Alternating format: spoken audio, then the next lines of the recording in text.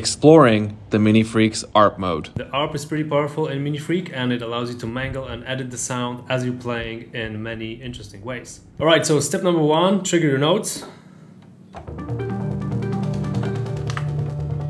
Set the hold on so the notes latch.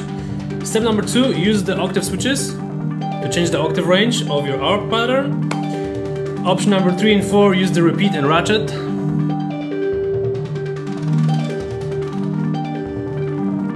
Option number 4, use the spice and dice to deconstruct the sequence further. By hitting Shift plus Gate and Spice, you always regenerate a new deconstruction of the pattern. And with those two sliders, you basically add the amount of randomization, while the other one serves as the gate length for the arpeggio. So adding all of this together will always give you some nice results.